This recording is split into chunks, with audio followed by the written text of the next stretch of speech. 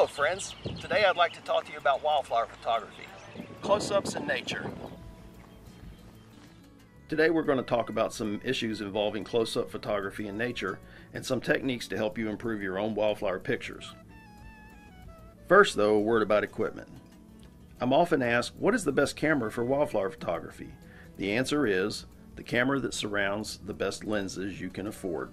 The quality of your pictures has more to do with the quality of your lenses than any other factor except your skill as a photographer. Someone once told me, you can take a close-up photo without a tripod, but you shouldn't. In a pinch, I've even pulled my boot off and used it to prop up my camera when my tripod wasn't available. Personal safety and comfort are just as important, more important really, than photo techniques.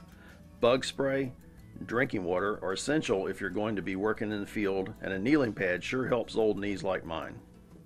Here in Texas, and in many other parts of the country, fire ants are a very real threat to the nature photographer's health and well-being.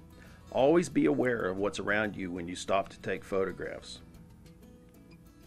One of the greatest challenges for the close-up wildflower photographer is wind. Late afternoons, and especially early mornings, are always less windy than midday hours.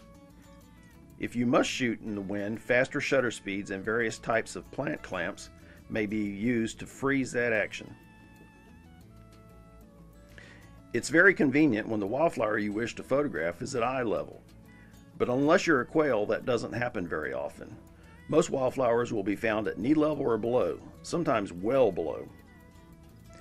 Most of the time it's best to get your camera down to the level of the flower you're photographing, or even below it.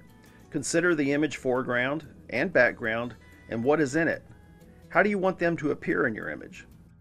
Do some gardening if necessary and remove plant debris and other objects that might be a problem. Shooting pictures using your camera's auto setting is fine and is often a good place to start. But if your camera has the capability to manually adjust shutter speed and aperture settings, then it's a great idea to explore the creative results that those functions make possible.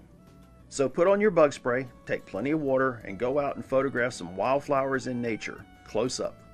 I think you'll enjoy the experience.